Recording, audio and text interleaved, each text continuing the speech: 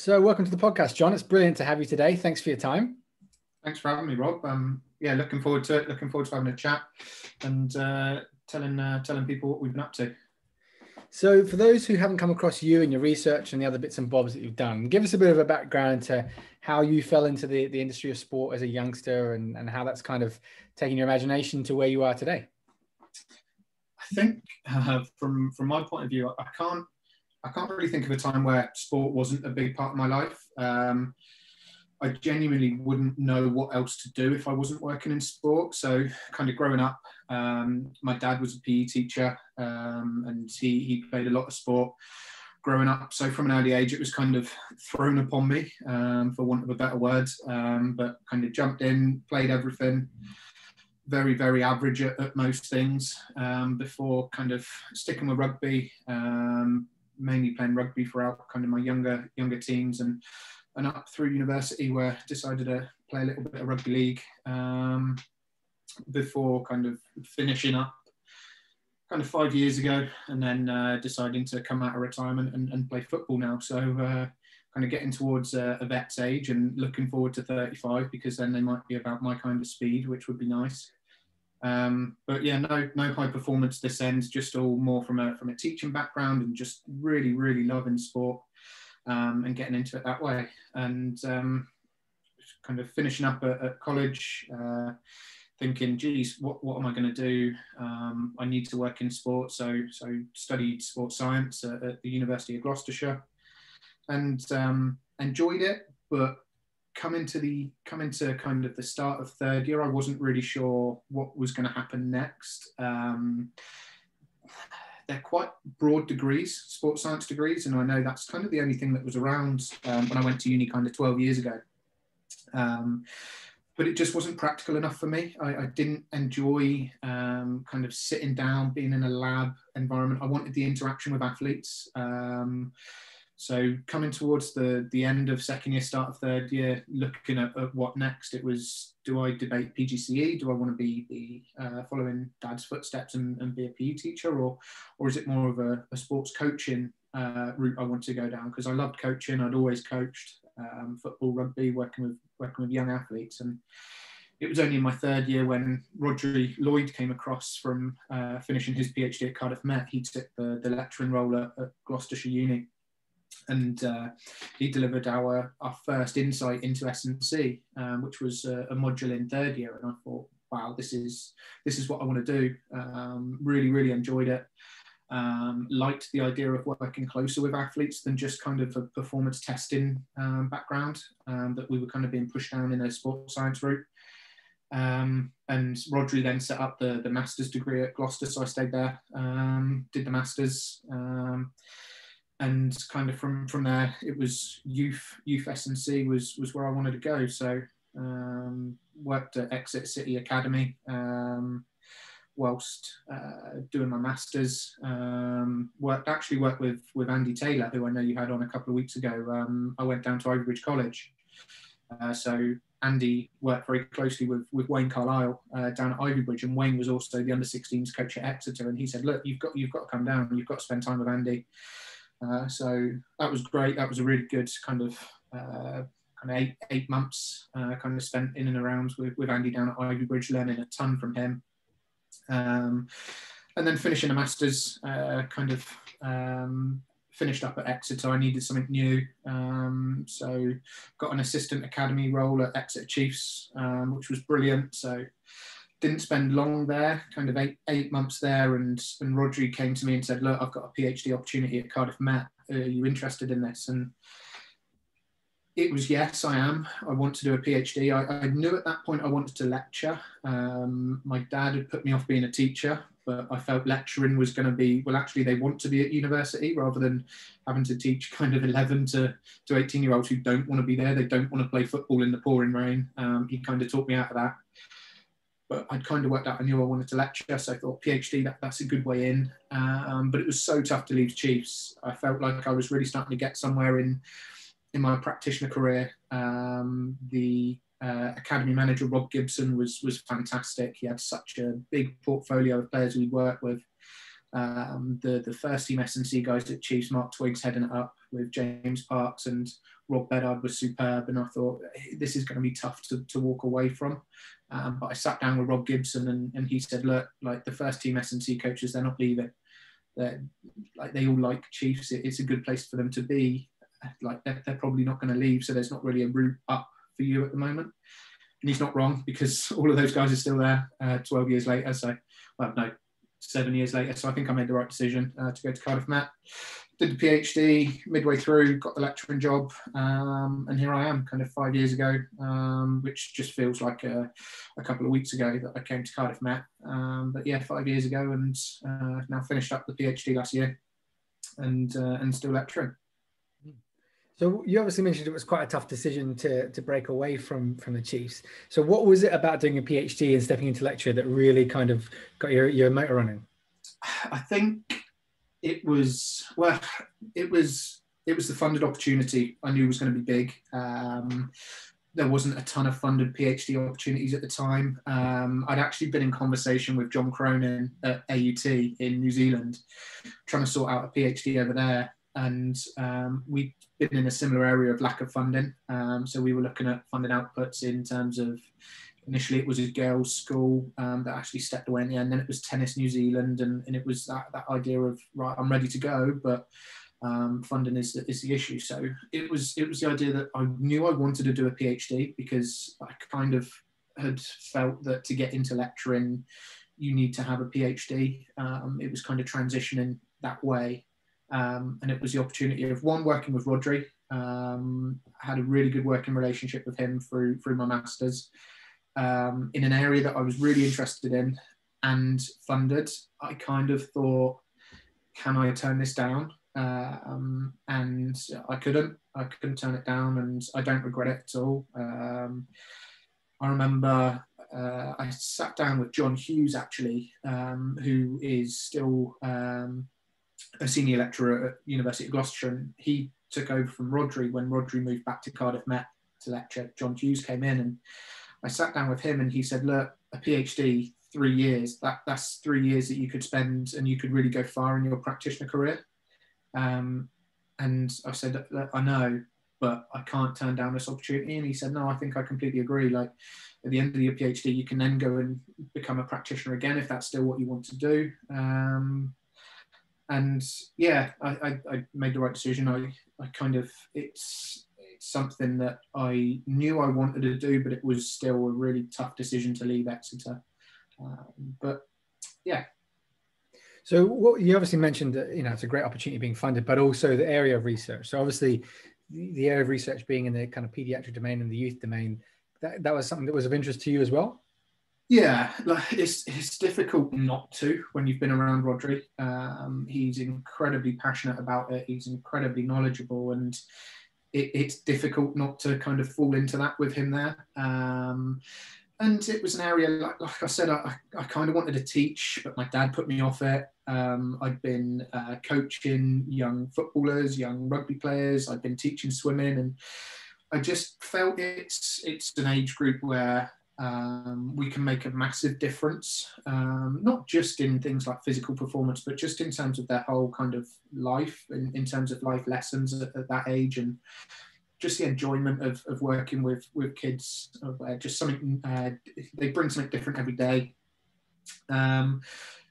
And it was kind of quite a novel area. Rodri had kind of just started pushing the boundaries. He'd obviously kind of jumped on board with things that Avery Fagenbaum was doing in the States, and Greg Meyer, and it was kind of just taken off. And I thought, actually, yeah, this is an area that I'd like to get involved with. I'd done a couple of research projects while on the masters. So I did a research project with the Exeter guys, and then my master's dissertation was a training study in young kids. So I've been exposed to it, enjoyed it. I felt it was a really interesting area, and this was kind of the PhD. I looked at it as Rodri was trying to push even more boundaries with it. It was very much mechanistic, very much real science. And it was something that I thought, yeah, actually we need to know that, and I think I can help answer that. And it was definitely a subject area that I was interested in. So you obviously already mentioned your dad being a pivotal figure, maybe in terms of influencing you away from PE teaching, or but even in sport in general, and Rodri being a kind of central figure in pushing in the direction. Is there any other people that have been influential in shaping your coaching journey or your journey as a researcher? Yeah, I think like my dad obviously had a huge influence, and I don't think he realised that growing up, that like he literally drove me all around the country playing rugby, swimming, whilst he was balancing work at home as well. And it's not easy for a PE teacher because he had kind of 7, 8 other teams he was looking after on a weekday. So that was a massive influence, and he obviously gave me a massive insight into sport initially. But I think one of the biggest, or one of the biggest eye openers was when I started at Exeter City, who are obviously a professional team, but in League Two, and they obviously have limited funds. But the way their academy was run by Simon Hayward, who was head of academy, was so professional, and it just opened my eyes to what really like kind of top end sport could be. I thought, well, if this is what's run at League Two, imagine the Premiership academies. And it was something that I think I've always taken away, like just simple things such as the players coming in and when they speak to you, eye contact, when they meet you, handshake. I think like just having been around the kind of culture that Simon wanted at Exeter Academy was massive. And he was what he always talked about was trying to develop good people as well as good players. That was a big thing for Exeter, knowing that probably 70-80% of the academy players weren't going to get pro contracts. It was, can we actually set them up to be successful in anything else? And just teaching them those kind of people skills, those social skills was huge. So he was great to kind of be around. Andy Proctor was probably my first mentor. So he's head of sports science and medicine at Bristol City now. So I worked with him at Exeter. He was head academy physio, and he taught me so much about kind of player engagement. It was the idea of, if you can get the players to do a bit more than what they did yesterday, I'll be really happy. It wasn't the idea of let's overhaul the whole program. It was, if they do nothing, can we just do a decent warm up this time? Right, if they've done a decent warm up, can we extend that warm up by 5 minutes? And it was his ways of actually getting the players on board. Like they're notorious for not enjoying. Maybe I'm grouping everybody there, tarring them with the same brush, but they are kind of notorious for not enjoying it. And I think the academy boys at Exeter were the same. They just wanted to play head tennis, or they just wanted to play five-a-side. We just want to play matches. But Andy's buy-in was great. The rapport he had with the athletes was brilliant. So that was great to see. I got a ton of coaching experience with him at Exeter. He kind of said, look, do what you want to do. I'll help you, and we can roll with that. And then obviously at Exeter, I didn't spend long there, but those guys saw them occasionally and learned bits from each of them. Kind of Mark Twiggs, how to run a high performance program, knowing what he needs to do for his team of coaches to be successful was great to see. But then obviously most of the time I spent at Cardiff Met. Rodri has been massive. Kind of met Rodri in 2011, so worked with him for nearly 10 years. Been a huge influence. Both kind of personally and professionally. John Oliver is just an absolute genius. I've worked with John since the start of my PhD, so that would have been 2014, and like every day he just surprises me with questions that he's got, and the way his brain works is just different to anybody I've ever met. He just sees data and says, oh, let's look at this. Where did you get to that from? Just an absolute genius. So he's been hugely influential from a kind of researcher point of view. Working at the YPD Centre, coaching closely with Sylv Mooscrops, Tom Matthews and Steph Morris.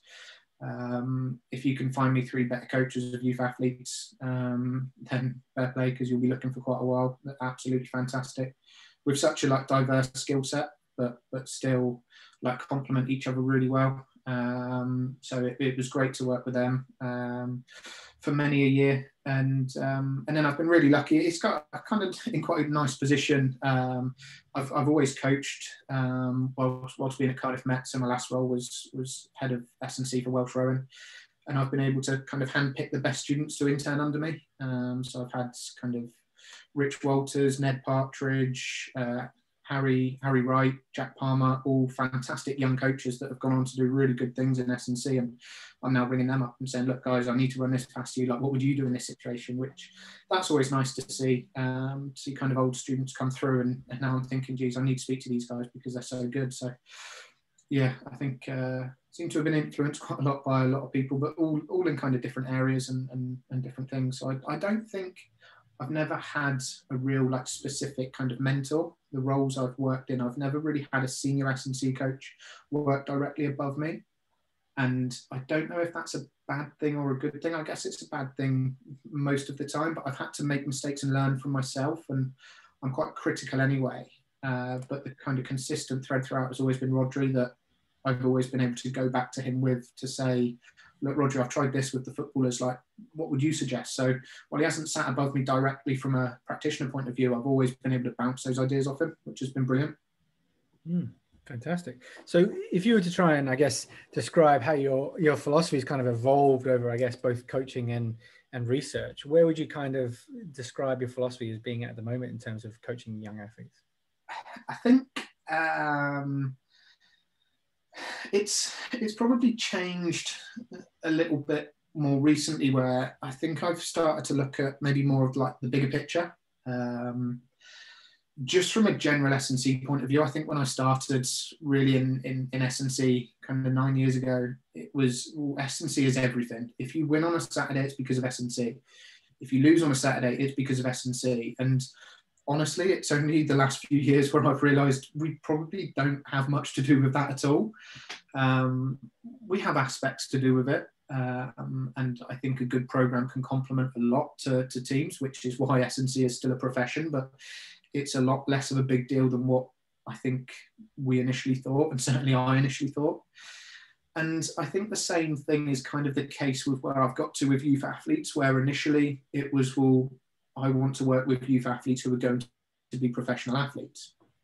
To now look at that and say, well, actually, there's not many of those. There's not many of the kids I work with are going to be Premier League footballers or international rugby players or are going to play for Team Bath netball. Like it doesn't really happen that much. So I think I've started to look at the big picture to say, well, how can I actually positively influence these young kids in general life, not just as an athlete? And starting to look at this idea of the bigger picture of S&C, even the bigger picture of sport, like socially, it's the way, like we've just had our induction day, and I said to the first years, look, are you getting involved in sport? And most of them said, yeah. And I said, well, I'd encourage it, because that's how we make friends. Like, you're coming away to university, you don't know many people, go and join one of the local clubs, you'll make friends. And that's a big part of kind of youth growing up, and the kind of like the social skills sport can teach. So it's just encouraging that encourage them to have fun and make friendships, and actually start to understand this collaborative and learn and share and things like that. I think it's been big, teaching them to be good people. Looking at more of a health benefit, I think, looking at, especially now, I think we're kind of following in the US footsteps in not a good way, and Avery's big on this, and it's difficult not to listen to Avery and be inspired, that we need to start doing something about health. And if kids move better, they will play more sport. So can I teach kids to move better to then, as they move up into adulthood, they will continue to play sport, regardless of whether they made it as a pro. So it's can we actually engage them in physical activity during the younger ages, because research has kind of shown that that's going to continue into their adult life. So I think big picture, that's kind of what I've started to look at more recently. But from a maybe more of like a performance point of view, I think one of the big ones that I didn't realise this ended up actually being quite catchy. Looking at what you'd sent through, I thought I need to have a think about some of these questions. And this one I started to think about, well, for me, 3 words that kind of encapsulate what we're trying to do is educate, infuse, and enhance. And we need to educate the kids to understand what they're doing. I think that's really, really important. If we're trying to bring kind of lifelong physical activity to these kids, they need to understand the benefit of it. They need to understand the rationale behind training, but as well as what they need to be doing. So I think Rodri gave a really nice example in his podcast with you, where he talked about what Sylv Mooskops had done with the young gymnasts, just teaching them how to set up the bar, how to put clips on, simple things like that. And Tom Matthews does such a good job with the young tennis players he works with. In fact, it's got so far that I don't think he coaches anymore. He gets the kids to coach each other, and he just takes that step back and kind of starts off the session with, can you give me 3 points of the technical one of the squat, and actually starts to educate those, so that when they're on their own in 10, 15 years and they don't have part of this S&C support, they can still train themselves safely. So I think education's massive. I think the idea behind Enfuse is we need kids to enjoy themselves. That's the reason they come to our S&C sessions, because of enjoyment. We can't get away from that fact. If they enjoy it, they're going to come back. And whether fun sessions is playing games, or whether it's just enjoyment out of adding an extra 5 kilos to the bar, whatever actually starts to infuse them. And I think we play a big role in that with the rapport we build. But I think targeted to that, we cannot get away from what we're trying to do, which is kind of enhance them. It is strengthen them so that we can either make them better at sport or reduce injury. And I think we're close to going down a little bit of a rabbit warren in S&C, where it is just all about fun. It's just, let's just play a game. And it's like, well, we actually still need a learning objective. We still need to make sure we do our job. So yes, it needs to be enjoyable. Yes, it needs to be fun. Yes, we need that so that they come back again next week. But we've also got a job to do, and we need to make sure that we still have that kind of learning objective, and we actually hit those objectives throughout the session. So that's a big one for me. But kind of sum it up, I guess it's just looking at that what we do in the gym isn't the kind of end goal. If we can help a kid become or have a better relationship with physical activity, cool. But from a performance point of view, I think we are going to have a limited direct influence on performance, and it's having that understanding of what we can actually kind of give them is important. So yeah, I think for me it's been kind of philosophy change the last couple of years. It's been this big picture, just taking a step back and saying, actually, what impact am I having? No, that's really good. I like that. Educate, enthuse, enhance. I didn't realise how easy it was, but they do tick a box for me, and I was like, oh no, I'm coining new terms. But it just, I think we have to be. We've just done a paper that is going to be in SCJ, I think around Christmas time, and it's a full kind of YPD group effort, and I think it's a cracking paper. It's all about developing athletic motor skill competencies. And in there, we talk about kind of structured ways and unstructured ways. And the stuff we see on social media, like Jeremy Frisch does some brilliant things, but if people take that out of context, it can just become like, let's just play games with kids, just play games and they'll get everything. And it's not that. We need learning objectives. We need structured training as well as the unstructured stuff. And can we structure the unstructured stuff in a way as well? And I think that's really important. And it's a big thing that we talk about in the YPD Centre, where it's, yeah, can we give some structure to the unstructured stuff so that we can still learn as well as have fun? I think that's a big it's one of the kind of challenges, I guess, of the social media era, is people see something and they just copy and paste it without knowing. Whereas, I was chatting to Brett Kleeker a few weeks ago, and he was saying, if you saw one of the sessions, it would look unstructured, but if you ask the coach why we're doing that, they could give you a solid rationale for why we're doing this. And I think that's the difference, isn't it? If you ask Jeremy Frisch, why are you doing that? He's like, well, I'm working on single leg landing, so I'm working on vaulting. Whereas someone else who just copy and paste that doesn't have that underpinning rationale. And it's just, well, it looks good. Exactly. And Twitter, what is it, 120 characters or whatever it is, you can't give your full rationale. And it's like Tom normally says, he says, look, if I put videos up of everything I did, it'd be boring. But he said, or I could video the 5 minutes at the end where we do have an unstructured game, and people are, oh wow, what they're doing at Cardiff Met is great. It's like, actually, no, the good stuff's what comes before, but nobody wants to see a kid just back squatted. But yeah, that was the carrot.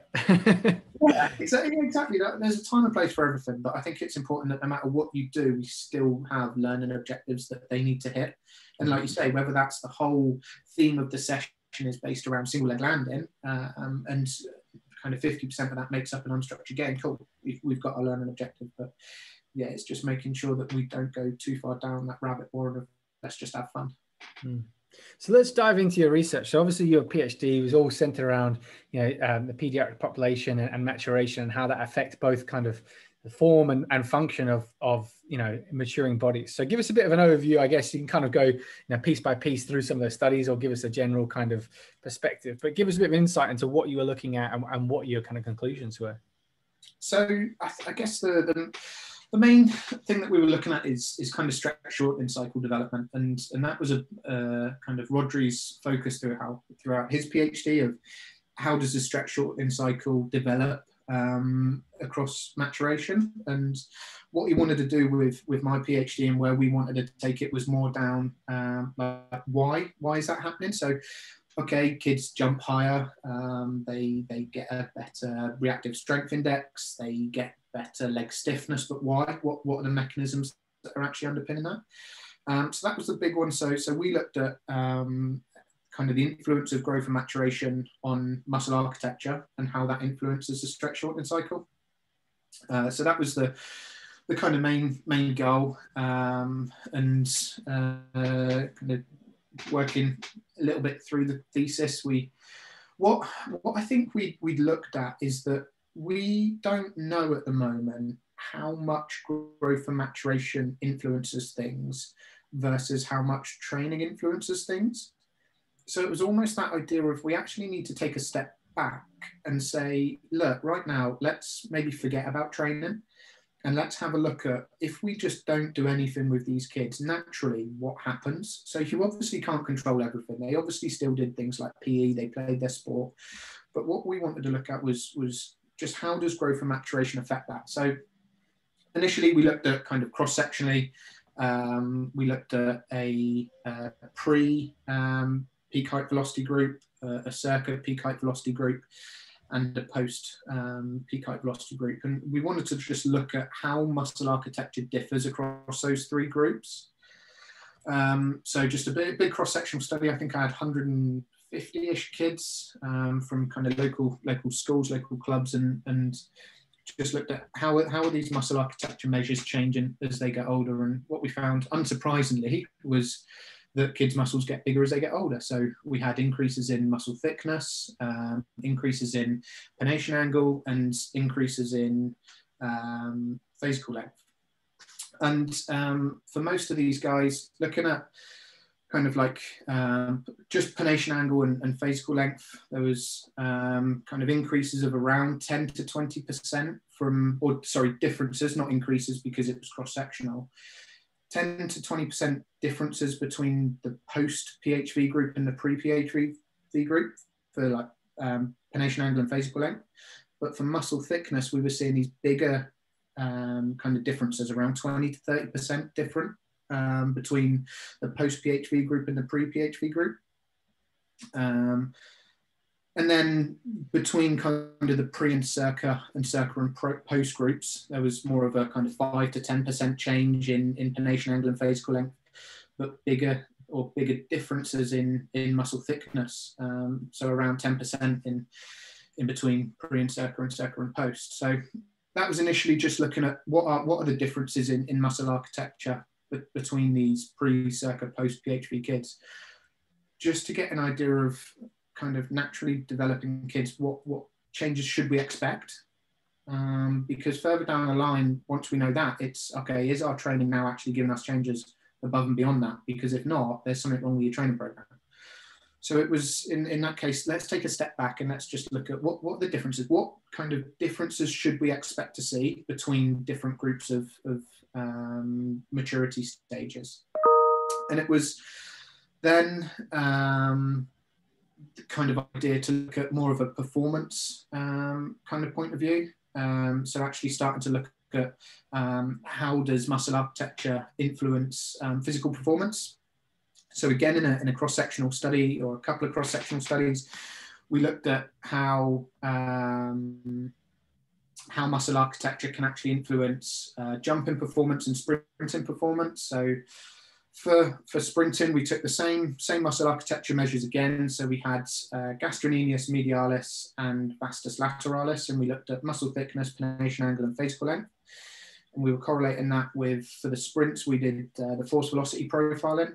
So coming out of that, kind of the main outcome we looked at was maximal sprint speed.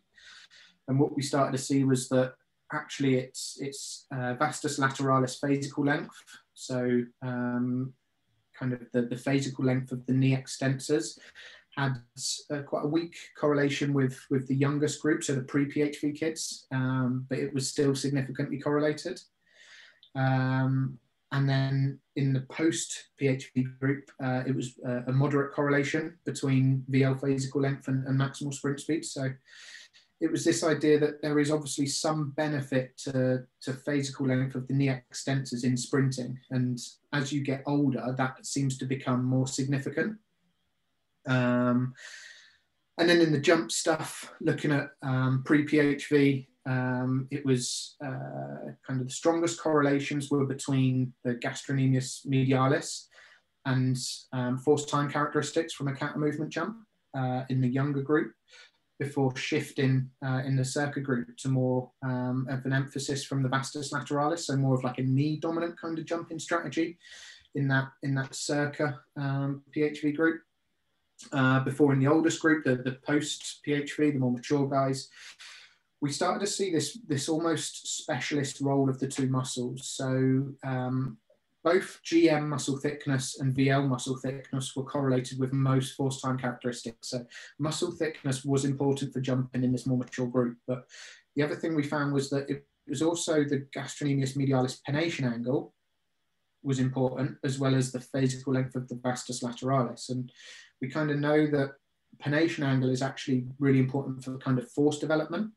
So it was looking at this idea of, is it potentially the calf is more of like a force development, force producing action, whereas the knee extensors, the vastus lateralis, the quadriceps, was more of a kind of velocity movement with the importance of phasical length that's going to help with contraction velocity. So in the jumping or in the sprinting, we kind of see phasical length is important, and quadricep phasical length becomes potentially even more important as kids mature. And then in the jumping, we kind of see a shift from a ankle-based jumping strategy to a knee-based jumping strategy as kids mature. And it was okay, cool, good. That started to look at underpinning mechanisms of sprinting and jumping, but it was now, well, let's do a big longitudinal study. So we did a longitudinal study. So it was an 18-month kind of growth and maturation study, where it was, let's just let the kids do what they do for 18 months. So we'll let them do PE, we'll let them play their sport, any unstructured S&C. They didn't have any structured S&C, but any unstructured S&C, it's hard to obviously control for that kind of stuff. And it was now, right, this is now, let's track these kids over 18 months and what actually happens. And we split the kids into 3 different groups. So if they were pre-peak height velocity at the first testing and pre-peak height velocity at the second testing, we would call them pre to pre. If they were pre-peak height velocity at the start and post at the end, they would be pre to post. And then if they were post peak height velocity at the start and post peak height velocity 18 months later, they would be post to post. So we had three different groups now: pre to pre to post, and post to post. With the muscle thickness stuff, what we found was that there's about a 5 to 10% change for those that were pre to pre. So quite a small change if they hadn't experienced their growth spurt. If they experienced their growth spurt in that 18 months, we start to see bigger changes. So around kind of 10 to 15% increases in muscle thickness. But then those kids that had already experienced their growth spurt before we started the study, so those kids that were post at the start and post at the end, we actually saw about 20 to 30% increases in their muscle thickness. So a lot bigger changes in these kids who had experienced their growth spurt. And it was like, well, cool, like we've talked about that for years. We've talked about how kids only start to see hypertrophic changes once they've gone through their growth spurt, but we didn't really have any data. So that was really neat that it kind of talked about or kind of established like what we thought we knew, which was really cool. And then the next part of that was also looking at, well, actually, how does kind of performance change as well? So looking at the sprint stuff and the jump stuff. And And what we found was that the jump stuff, like kids who were pre had about a 6% change in something like jump height. Kids who had experienced their growth spurt during the 18 months had about a 15% increase in jump height. And the kids who were post to post, so had previously experienced their growth spurt before we started the study, had a 25% increase in jump height. So the same thing again of it seems to be kids who have experienced their growth spurt seem to have the largest changes in like jumping performance. And sprinting, slightly different. So maximal sprint speed, kids pre to pre, just a 3% increase in sprint speed. For those who experienced their growth spurt with us, so pre to post, we had a 6% increase in max sprint speed, and then post to post, again, just a 3% increase. So again, it was just that idea of, well, okay, natural growth and maturation really does influence muscle structure, muscle architecture. So we see big increases in muscle thickness in these more mature kids. We see big increases in jump height of these more mature kids, kind of 25%, but sprint changes less than 10%, just showing us that actually for something like just natural growth and maturation, it's not going to have a huge influence on sprint speed. And the kind of final takeaway from that longitudinal study was that 80% of kids who saw a large change in vastus lateralis muscle thickness also had a large change in any force time characteristic or force velocity power change. So looking at actually, when we actually looked at the individual changes of muscle architecture and performance, it was the increases or the changes in vastus lateralis muscle thickness that seemed to underpin the changes in sprint speed and jump performance. And it was, well, hang on, that's a bit different to what we saw in the cross-sectional study, looking at the relationship, because I told everybody that VL phasical length was really important. And it kind of came down to the fact that, well, VL phasical length is important, but it doesn't change much. So it's almost like an innate quality. If you want to be fast, you need to have long vastus lateralis phasical length, because they're not going to change much with training, or they're not going to change much with growth and maturation. Whereas muscle thickness is going to change with growth and maturation, and it might be those changes that actually drive performance changes. So now, fingers crossed, next step is, well, what does training add? Can we actually start to get bigger increases in muscle architecture? Can we get these changes in phasical length with different types of training? Because that hasn't been done yet. So that's going to kind of be next step, hopefully, and that'll be some really, really cool studies. That's really interesting, because I mean, I guess to put some layman's terms on it, you're basically answering the kind of nature nurture question a little bit, aren't you? And also all those youth athletes that we've seen succeed despite their coaches, perhaps not because of them. Because effectively what you're saying is, do you know what? You could be a dreadful coach and you'll still get these sort of increases in your athletes, because that's nature doing it for you. But if we're taking the credit, we might be in for a bit of a reality check. Yeah, and I think it was needed. So initially, don't get me wrong, I've kind of framed this in quite a nice way, but initially we wanted to do a training study. I wanted to do a training study for my PhD, but it got to the stage where Roger and John sat me down and went, John, you've been on your PhD 3 years now. Like, we've got to come to the end of this at some point. And it was kind of like, okay, we might need to change a few things here so I can finish within 5 years. So don't get me wrong, like, the important things are the training stuff, but like, we didn't know what natural growth and maturation was doing yet. And I actually think it became a bit of a, maybe in hindsight, maybe a better PhD for me, because I've almost answered the questions that people weren't looking at answering. It's actually, what does natural growth and maturation do to the athletes? Right, now we've actually got some measures in place of muscle architecture, of jump height, of sprint speed. Now we can actually go back to saying, well, do you know what? My program's all right. Like, I'm getting 30% increases in jump height, which is above what natural growth and maturation is going to give us. I'm getting 10% changes in sprint speed. Okay, cool. Like, but if you're not, we can revisit that and say, well, what's going wrong in the program? What do we need to look at? Because naturally, just growth and maturation have probably given us that. So, yeah, it was maybe a bit lucky that we ended up doing this, but I think it was very much needed. And now it's let's take the next step into actually looking at the training methods. Like we know what training's going to do to jump height and sprint speed in kids, and for us, it's how does training influence muscle architecture, and how does that influence the underpinning, or how does that underpin sprinting and jumping? Mm. And obviously one of the other kind of avenues that you've answered in separating your groups by maturation status rather than age groups is becoming a bit more specific around that question of, you know, if someone is a late developer, what sort of things might we expect if we gave them that extra 12 or 18 months to train in an academy, or to do, you know, because we know they haven't had that opportunity that maybe some of our post PhD guys have. Absolutely. Like just looking at this and for, we don't necessarily like the word talent ID, but for those, we've all been there and seen it, those kids who just haven't grown for majority of their life, and under 15, they're still smaller than anybody else. We can now take that to coaches and heads of academies and say, well, look at what naturally is going to happen to these kids if we just give them a bit more time. And this growth spurt seems to be such an important time frame, and we know that, but for me now, we've got data to support that, to say, look, you want this kid to be able to jump higher? Right, just give him another 12 months. As soon as he hits that growth spurt, it's going to happen. Like, you want this kid to sprint a bit faster? Okay, naturally that's going to happen, but potentially let me do some training with him as well, and we can start to enhance that. So I think it's been really important, just to take that step back and look at what is natural, just growth. Every kid experiences maturation. We can't get away from that. Some people have bigger growth spurts. I'm still waiting for my growth spurt, and it's going to influence people more than others, but every kid is going to experience it. So to now know and to have data to show what natural growth and maturation is going to do is going to be decent.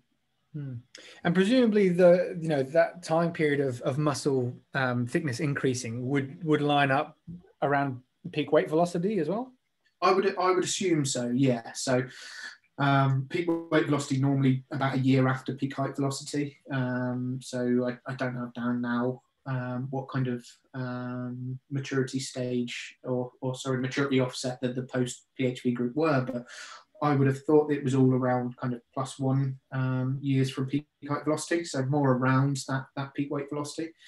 And it was just quite nice to, we talk about it a lot, and Rodri and John's youth physical development model kind of started to touch upon it in a little bit more detail, rather than just, what was the first one? Was it Barley's model, where they said, well, you can't train strength until after their growth spurt. And it's like, well, strength and hypertrophy are different things. There's been so much research out there that shows pre-PHV kids can get stronger, but we know that might be neural changes versus structural changes once they've experienced growth spurt. And it was quite cool to actually find some of that as well, and actually, again, put data to that to say, yeah, like it is like structurally, they're not going to get many structural changes at pre-PHV. It's all going to happen after their growth spurt. So for the coaches, say sports coaches listening to this, what sort of takeaways or what applications do you think that should have? Maybe just from a thought process or a training process or anything. If you were speaking to a sports coach, how might that change their perspective of a situation? I think you hit the nail on the head in this idea of almost giving kids more time. For me, for the academy managers or the selectors of squads, it is going to be that, look, this peak height velocity is such an important stage for key skills such as jumping and sprinting. So if they haven't experienced that, and you're telling me that they're not big enough, they're not strong enough, can we just wait? Can we just give them a little bit more time? I think that's really important from a kind of selection point of view. In terms of from our point of view, like I said, the biggest step for us was looking at, can we actually get some thresholds for what changes we expect to see. I think that's important. I think we can take that to S&C coaches and say, look, you're working with kids. Well, growth and maturation are going to get them big and strong anyway. So is your program above and beyond this? And that can hopefully promote some reflection to look at, oh, do you know what? I've only got a 5% change in jump height. Like what's happening here? So I think that can promote reflection to actually have those thresholds. Mm-hmm. But this now is going to infer a little bit into some of the adult literature, but what we're starting to see is that kind of heavy strength, kind of traditional strength training is what drives changes in muscle thickness and pronation angle, whereas it's more of like the high speed training methods that actually develop changes in physical length. So Anthony Blazevich has done a lot of work in adults looking at kind of training methods and muscle architecture. So if the same holds true for kids, and I'm not saying it will do, it's what we want to look at, but if it does, well, we need to give them this kind of varied stimulus then, because we're saying that muscle thickness is important for jumping, and it's going to be what the changes in muscle thickness are going to be what underpin changes in sprinting and jumping. But then we're also saying that physical length is really important for sprint speed and for jumping performance in these older kids. So we also need to incorporate some training that's going to potentially increase physical length, which is going to be our higher speed stuff. So it's just looking at this kind of varied training stimulus where we can give them some heavy strength training, traditional strength training, combined with maybe some higher speed stuff, your ballistics, your throws, your jumps, and of course some of your plyometrics. And it's just it's kind of selling that message to coaches as well. And again, it's something that I don't think is going to be new for many coaches, this idea of we need a varied stimulus for young kids. But it's now starting to get the rationale of why it's got to be that varied stimulus, rather than just the natural, well, it gives them more tools and things. It's actually developing adaptations that are going to influence your performance. And I think that's quite important. So yeah, we've got the kind of education for the academy managers of, let's just wait with some of these kids. Let's just let them experience their growth spurt. And I think that's why it's so important to track growth and to track height in academies, so that we can see when the kids experience it, because it is such a big part of physical development. We can take this data to S&C coaches to say, this is naturally what's happening. Is your program above and beyond this? Because if not, you need to reflect and have a look at why not. And then inferring stuff, but hopefully we'll be able to start to answer these questions in the next couple of years. If we're looking at heavy strength training changes muscle thickness, and speed training influences physical length, we need to give them this varied stimulus. And I think the last thing is this idea of growth and maturation isn't going to change sprint speed much, and sprint speed's pretty important for most sports, and therefore we have to dedicate enough time to actually develop in sprint speed.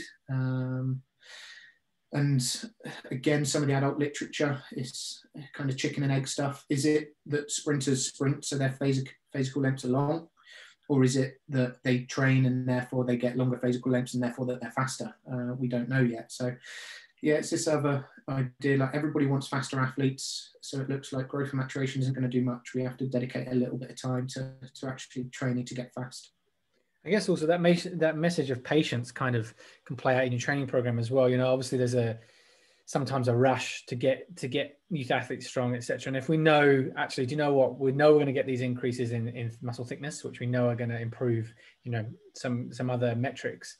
Well, actually, the one thing that's not a given, if you know those changes in muscle thickness and jump height potentially are a given, movement quality isn't a given. Whereas actually, you're maybe better off spending your time focusing on movement quality and allowing this stuff to happen in the background naturally. And then when, you know, the things fall into place, we've got all the kind of component parts to really go after getting strong and muscle hypertrophy. Yeah, exactly, 100%. And I think it's what we promote where we coach, and it's what we promote to the students that we teach. It's this fact that movement quality underpins everything. And yeah, I think you're right. It's a really, really good point of if you're going to get stronger naturally, you're not going to move better naturally. So we need to actually dedicate a little bit of time to actually teaching kids how to move, so that, like you say, when they do get that big increase in strength and power that is naturally going to come with growth and maturation, that we can enhance that with some decent training, because they've got the underpinning movements, they're nailed down. Yeah. So obviously you're looking at doing a training study in the future to kind of answer some other like leading questions. What other projects have you got going on, or what other areas of interest that are popping up for you? Yeah, so yeah, that's the big one. Luckily, university have just bought me a new. I say me. They bought the department a new ultrasound scanner, which is going to be great. So we've got a new bit of kit, a really, really good kind of top end bit of kit where we can start to look at some more muscle architecture stuff. And the big one is the training kind of training studies. The other stuff we want to look at more like dynamic movement. So all of my muscle architecture stuff was done in static movement. So kids just lying on a massage bed and me scanning muscles in a static position. What we want to get to is what is happening to the muscle under contraction. So that's kind of the next one for us. So it's a big project. It's going to combine kind of EMG, motion capture, ultrasound, force diagnostics, but it's needed. It's like, there's, without discrediting my research too much, it's static images only show us a certain amount. It's actually what happens to the muscle while it's contracting is important. So that's a big one for us. And linked into that, I really want to start looking at kind of what the role of the tendon is. My big area of interest is stretch shortening cycle, and we know that tendon plays a massive role in the stretch shortening cycle. One of my supervisors was Charlie War, who's out in Canada at the moment. She's done a ton of tendon stuff, and she's come at it more from a growth and maturation, natural development point of view. So that's kind of been done already. And it's like, well, we can try and jump straight in on the training studies. So we know tendons respond to load, but what load? Is it just heavy strength training? Is it plyometric load? So that's the next one. So dynamic movement, what's happening at the muscle in a dynamic movement, but as well as what's happening to the tendon in dynamic movement, and potentially some training studies around that. One big area that never gets looked at is females. They're very different to males, especially once they go through this kind of growth spurt.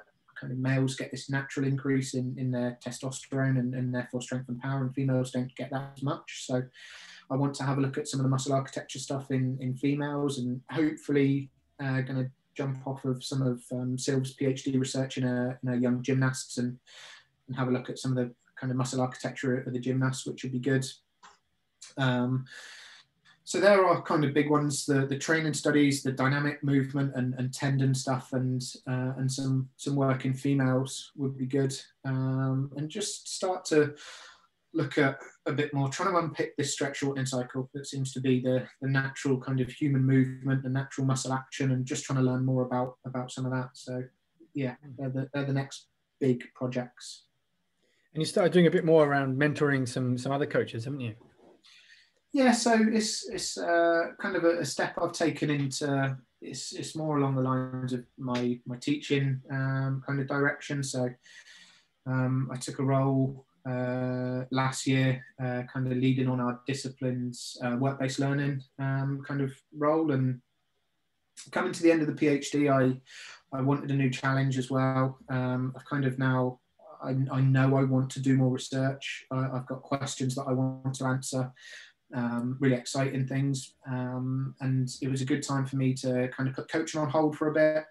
So I'm not coaching at the moment, but I need to keep my hand in something, and this role came up, and I thought, yeah, I need to get that so I can still influence. So the idea of that role is to create links with our local clubs, create links with NGBs, and look at placements for our students. So our undergraduate students on our sports conditioning, rehab and massage course need to do a placement in third year, compulsory placement in third year, which I think is so important to try and get them some experience. And we're trying to look at, can we give them the best placements? Can we get them the best placements? So working closely with kind of Cardiff City, Blues, even things like Welsh Triathlon, kind of Welsh swimming, so a range of different sports, and looking at, can we enhance their package that they give to our students? Because rightly or wrongly, we talked about this at the start, like universities are getting a bit of a bashing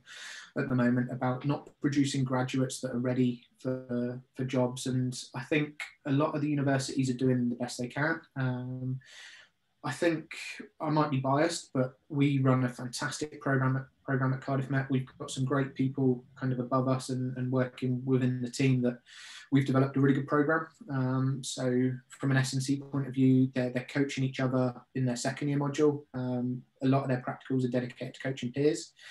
In third year, they do a applied case study where they have to actually bring an athlete, a mate of theirs along, and they coach them through a 10-week program with testing and monitoring throughout, and we're making sure they get a placement. And we're doing everything we can to make sure our students are kind of job ready when they graduate, but there's only so much we can do. I think I sent a tweet the other day to somebody, and it's along the lines of we don't have access to everything to allow the students to be job ready. That's the idea of experience that they need to get in jobs. So we don't have high performance teams that they can just work with.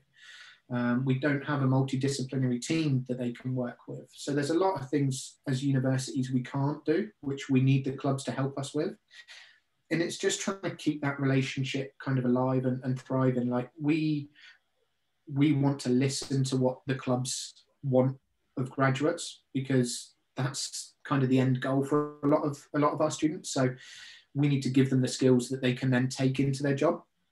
But we need to know what are those skills. So we need to listen to the practitioners and identify what are the key skills that our graduates need. But we also need the practitioners for us to say, look, we can't have book smart kids. We need to help them get experience, which I think is where placements come in. So yeah, it's been a big part of my my role the last year, and looking at developing good placements for our students, because that blend, taking them from their academic kind of learning through graduation and into roles, I see as really important, and I see it as a big step. And I think the more we can do for that, the better.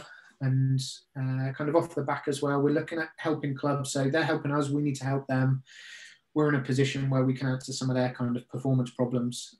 So we're trying to make links at the moment with some of the clubs around Cardiff and a bit further, where they can come to us with their performance problems that we can help them answer with students' kind of research questions and some of our own research questions. So we're just trying to find a bit of a mutually beneficial relationship between universities and clubs that I think is just so important from our point of view. And I think the industry needs it, because this is where the future S&C coaches are going to come from. They're coming from universities. So yeah, I think both sides of that need to keep pushing forward with it, but most importantly, work a bit more collaboratively for that.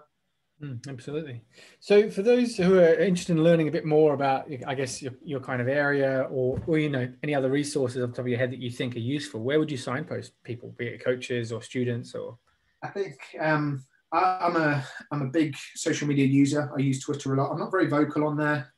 It's not really my thing. I am vocal about Tottenham, unfortunately, and touch wood, it seems to be getting better. So there'll be less rants of how bad Tottenham are and how bad Jose Mourinho is. So it might be a little bit easier for people to follow me now. But I follow more people than me putting stuff out there. So for youth stuff, trying to think who's big on Twitter that I follow. Jeremy Frisch, as long as you make sure you understand the context. He seems to post a lot of things around youth stuff. Our coaches, Tom Matthews is he got better at using his social media, but he sends out some wicked stuff of videos of what his kids are doing, which is more of the structured stuff, and you'll still see they're having fun. The environment he creates is fantastic. Sylv Mooskop, Steph Morris, again, they're not massive on social media, but then we've got a YPD Twitter account that we're trying to get better at using. None of us are that tech savvy, and I'd like to say that we forget to tweet and video because we're coaching, but that's not always the case. We just don't seem to send tweets out. But that's from us. Craig Harrison does some great stuff, and one of our PhD students, Ben Pullen, is going along similar lines.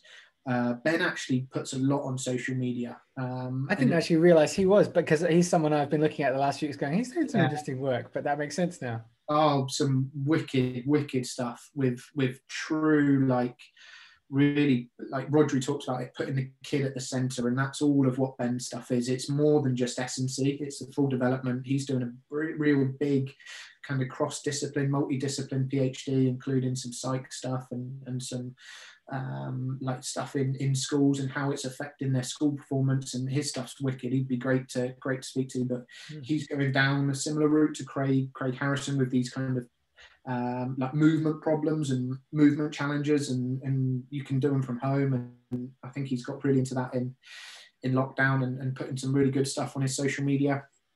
So Ben and Craig for some of that stuff. the podcast game has got big. Looking at some of the guests you get on, some fantastic guests, really into youth stuff, which is good. So obviously Rob Pacey has been there and done it, but I think to have a dedicated youth S&C podcast is really important. So yeah, cracking job. Rich Clark has also got his a little bit more of kind of a science kind of twist on a podcast. He's looking at a bit more kind of just research dominated kind of stuff, but with messages to practitioner.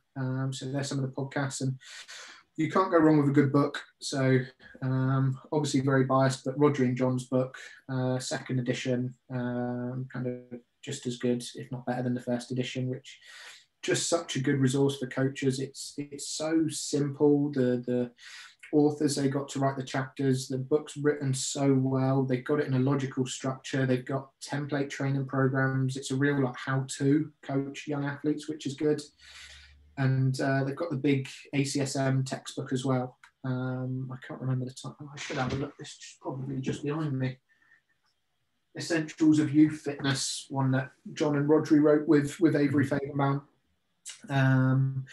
which again is a big resource. So yeah, there's some smart people out there, and the stuff that I don't think they're massive on social media, but the stuff that Des does with Arsenal, and it pains me to say it being a big Tottenham fan, but he just seems to get it, and the guys who work with him at Arsenal seem to get it. And I think the importance that he puts on getting the right people into youth S&C is so important. And it's difficult, obviously, because most clubs' money goes to the first team and the senior team, and it's difficult. But the way that he tries to look after the academy S&C coaches, I think he just sums it up. Like the best programs are the ones run by the best people, and there are so many good people out there working with youth athletes who maybe aren't as well known as those working in the big sports. And I think it's not a good thing. We need to make these youth coaches who just want to work with youth coaches, we need to make them a bit more higher profile, because that's what we want. We want the best coaches working with youth. So I think it was yesterday when I listened to your latest podcast, I had to look through some of your old guests, and I thought, wow, like you're pulling out all the guys who should be known but aren't known. And I think that's what we need to do. We need to make these good youth coaches more high profile, because all right, it might not be the fancy big bucks and playing at Wembley, but it should be. It should be the best people should be working with the kids. So I think the more we can do to promote these good guys working with the kids is important. So definitely. So where can people find out more about you and your work? Obviously, you've got your ResearchGate profile. Where else can people find you? Yeah, so kind of research stuff goes up on ResearchGate. I am on Twitter. I think my handle's John_Radnor. I debate sometimes putting more tweets out, and then I realise I haven't got anything interesting to say. So I use more to follow people than to do anything. But if you really want to follow me on that, basically go on my profile and look at who I follow. We'll give you a better idea of who you can see. I don't really use anything else for it. I'm not a big social media person, but if anybody wants to ask me anything, you can just send me an email. Look for my email on the Cardiff Met staff site and send me an email. I'm always willing to chat to kind of Zoom call with anyone. That seems to be the way now. I'm not doing as much coaching, but if they want to come down and see any of the other coaches when we get back to a little bit more normality, we can try and sort any of that out. So just because I'm not kind of open on social media, like if anybody wants to reach me, just send me an email or send me a tweet. Fantastic, John. Well, thanks so much for your time today. It's been a real treasure trove of information and some really good things to take away and ponder. So thanks for your time. I really appreciate it. Yeah, no, thanks for having me, Rob. It's been great. And yeah, looking forward to seeing the rest of the people you get on, because you're doing a great job of kind of promoting youth S&C, and it's much needed, which is good. So keep up the good fight.